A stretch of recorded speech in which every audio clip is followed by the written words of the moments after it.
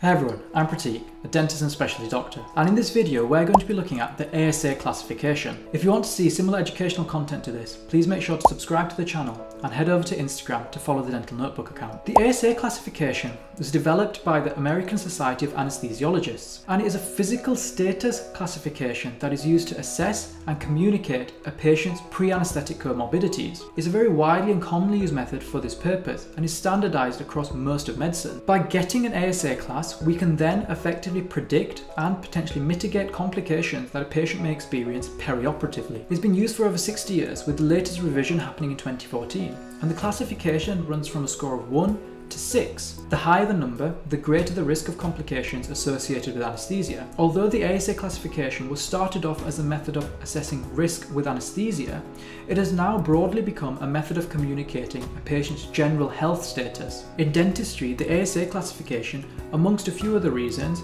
is most commonly used when it comes to assessing patients prior to sedation and general anaesthetics. So if we work through the classification, we have ASA 1. This is a patient who essentially has no medical problems whatsoever.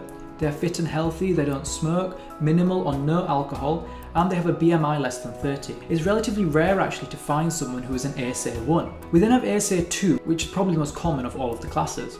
And this describes a patient with mild systemic disease, so someone who has a condition but it doesn't have any functional limitations. This includes patients who are active smokers, BMI between 30 and 40, pregnant patients, social alcohol consumption, patients who have well-controlled conditions such as well-controlled diabetes, well-controlled hypertension, well-controlled epilepsy. And when we mention well-controlled diabetes, we rely upon the HbA1c for this. So remember, the HbA1c is one of the methods that diabetics use to monitor their blood glucose, and anything less than 7 is someone who's got quite a well-controlled blood glucose level. With ASA2 patients, we may have to consider making small adaptations to the work that we're going to do. Generally, ASA1 and 2 patients are safe to be treated in primary care settings. ASA3 describes severe systemic disease. So this is disease that may lead to functional limitations but isn't incapacitating. So it includes poorly controlled conditions such as poorly controlled diabetes, poorly controlled asthma, poorly controlled hypertension or epilepsy.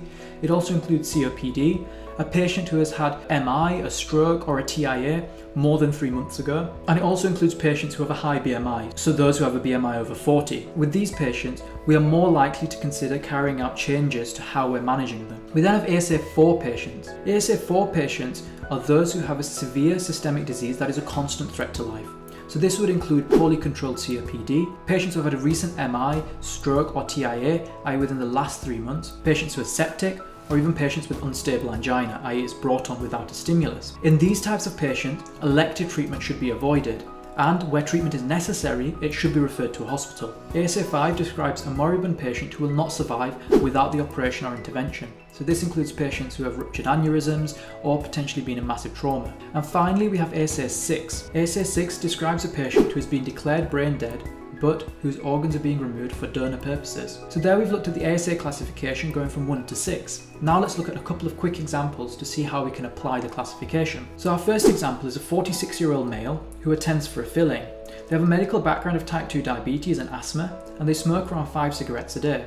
Their HbA1c is 5% and they rarely require their salbutamol inhaler. So we've got a couple of things going on, but very quickly we can determine an ASA classification for this patient. Firstly, they're a type 2 diabetic, however their HbA1c is 5%, which tells us that it's well controlled.